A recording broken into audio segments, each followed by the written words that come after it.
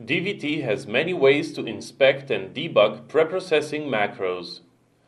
For example, to see the defined value of a simple macro, just hover it with the mouse cursor.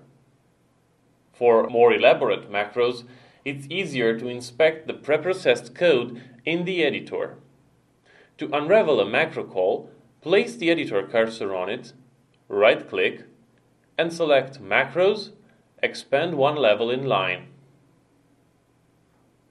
Note that the macro call is commented out and replaced with a macro definition code with all parameters replaced. In a similar way, you can apply preprocessing for a block of code. This time, let's expand all levels in line. Note that the nested macro calls have been replaced as well. Any macro expansion adds a high priority reminder in the tasks view, so that you don't forget to collapse it when you're done debugging.